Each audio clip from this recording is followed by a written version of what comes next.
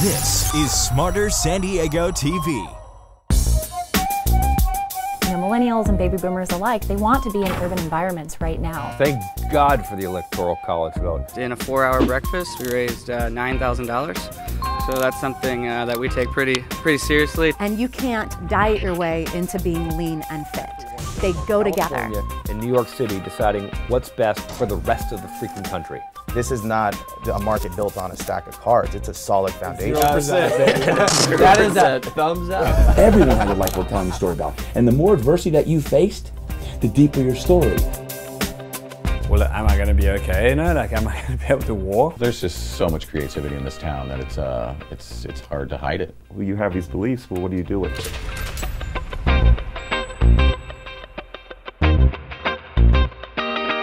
Our next guests are very passionate about an upcoming event that aims to bring the community together. Please welcome real estate expert and assistant pastor, Gabe Mendez, and his special guest, Pastor Richard Cisco. All right, welcome to the show. Welcome back, Gabe. Thank you. Welcome to the show, Pastor Cisco. Thank you. Great to have you here. You guys are doing some incredible work. I wanted to give you an opportunity to talk about it today. Huge event coming up. Who wants to tell us a little bit about the ministry? I'll step in a little bit, and then I'll let Pastor Cisco take over afterwards.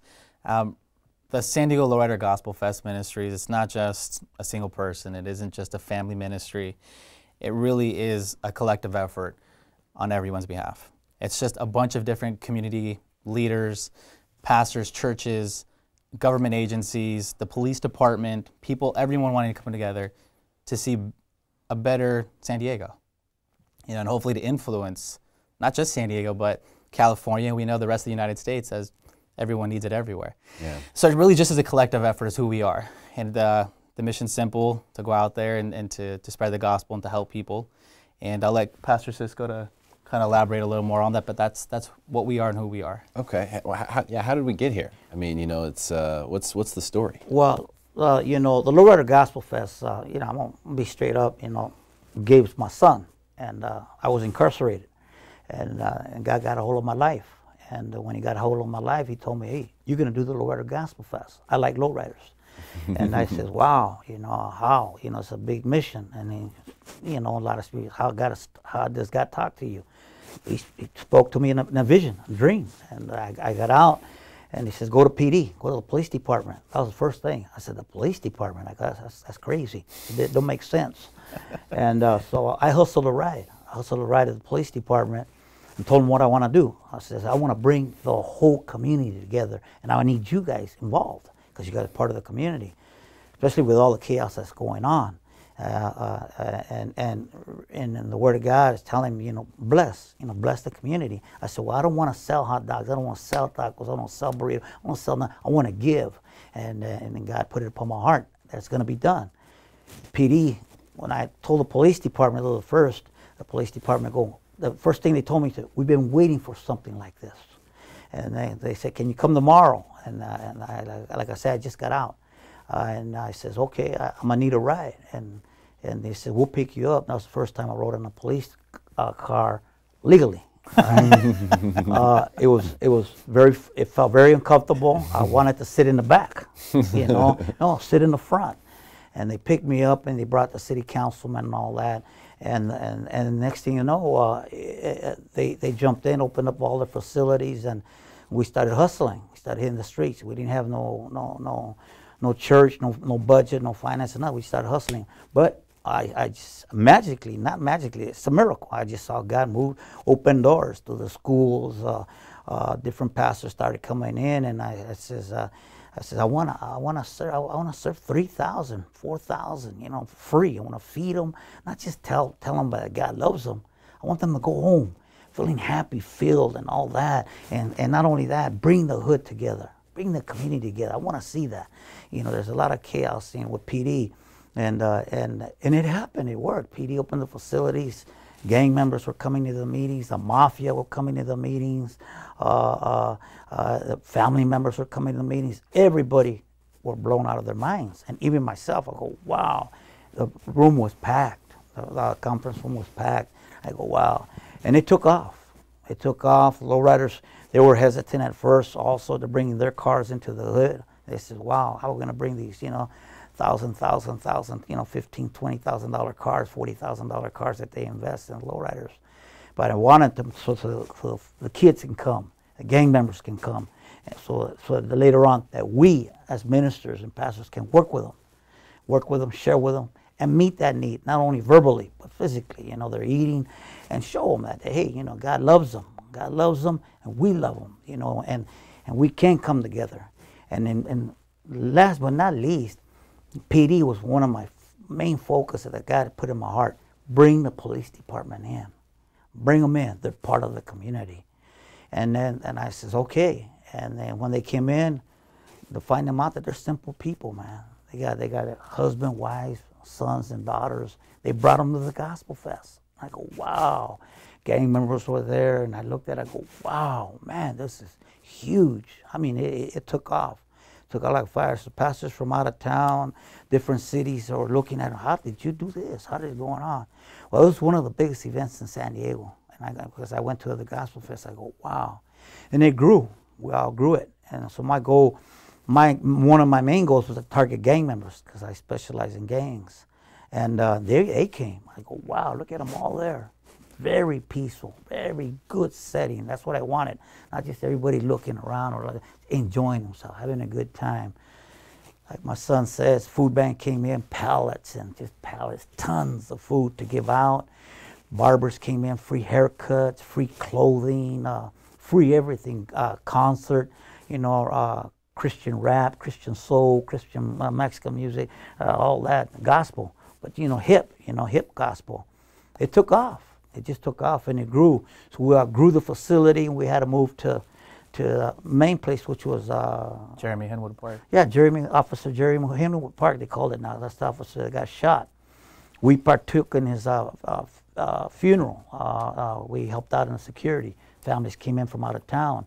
It was a sad thing. So the lowriders even helped out. And I said, man, it's sad. And I said, we need to come in as a ministry, that we're making an impact.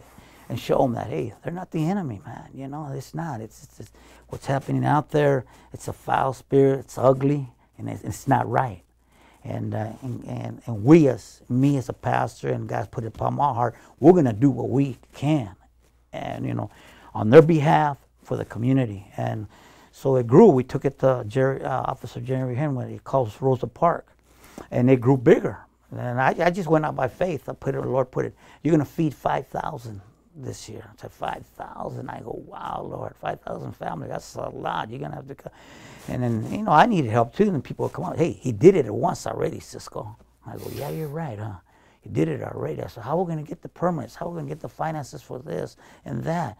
I said, well, he did it once, all right. So yeah, we went through the rhythm of going to the boards, you know, and all, et cetera, and all the that. red tape. Pardon me? Yeah, the red tape, all the red tape, and raising their hands, all they're in favor. They paid for it. They paid for the $1 million insurance policy and all that. I don't have a penny. I don't have a building. All right. My son bought me my car. All right. And you know, but God put it upon my heart, and it came. And next thing you know, we're at Rosa Park, Jeremy Henwood Park, and it grew, and PD got heavily involved. Really. So we have, and the next one's coming up, right? Yeah, next summer. This summer 2017. Wow, so people could get involved now, because you have, I mean, obviously to do that, you're going to need a lot of assistance. Right. So it's a lot of work. Yeah, a lot of work, yes. A lot of money is needed. Yes. We'll put the link on the screen for anyone who wants to get involved. You can donate just by going to the link that's on the screen right now. We'll also hyperlink it if you're watching this on Facebook or YouTube. This link will be below in the description, so you can just simply click it there. But it's, you know, it's obviously it's a Herculean task. Yes. You know, to be able to pull all this off, because all of the resources that are needed, and then of course all the marketing that's needed to let people know about the fact that this exists. Mm-hmm. And that's where I think you said it, Pastor Cisco, you said that you're a hustler. So you're going to get out there, if people it can help with the resources, right. You'll get out there and you'll do the hard work of knocking on the doors, right. You know, getting through the red tape. Right. Doing the footwork, doing all the footwork with the gangs, the communities, police department. We get out there and get ready to serve the community, especially after what happened with Ferguson, you know, and all the riots and all that. And then I saw it as a tool. Like, wow, we're really making an impact. Everybody's seeing it, and they're going home grateful. You're hearing it. You're hearing it from the little kids to the gang members to the families. They're going, wow. Even PD, they're going, wow. And yeah, it takes finances. Yeah, it takes finances. But it's a lot of fun. I'll tell you that. Yeah. The first one that we threw together was at Cherokee Point Elementary School. I believe I was 22 years old, 23 years old. Showed up there. Tons of music, tons of cars, tons of food. It was a good time, a good spirit. Seeing police officers walking around, you know, in their uniform, but just a humble spirit about them. Seeing town council members there, you know, in their suits walking around, and everyone just interacting. There's a peace about it. People leave happy. They leave filled. It's just fun, and we want to let everyone out there. Hey, you know, there's a different perspective.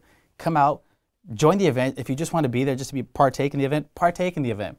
But if there's a feeling in your heart, there's a feeling in your gut, it's pulling you to do more, get involved. We need volunteers, we need the resources, you know, whatever it is, however you can assist us, whether it's food, clothes, music, a car, whatever it might be, DJ system, generators, jumpers for kids. We have all that, face painting for clowns, a barber to cut hair. Contact us, reach out, be a part of the Gospel Fest team. It's more than just that. The police department's involved. You know, we're moving forward, and we're really just trying to take a stance and really just trying to empower and help people out and spread that message. It's a beautiful thing. And fantastic Derek, stuff. you and the whole team have to come out there. Yeah, fantastic stuff. We'll definitely be there. And if you can, if like Gabe said, if something's pulling you to do something more, maybe you can donate your time. Maybe you can donate some money. Maybe you can donate some resources to help this great event. If you want to do that, do it right now. Follow the link on the page or in the description below, and you'll be able to find the Facebook page there where you can make your donations. Guys, thank you so much for coming today. Really appreciate the great work that you're doing. Thank you. Fantastic stuff. Thank you so much. Stick around for more Smarter San Diego TV, where we guarantee to make you smarter than everyone else, commercial free.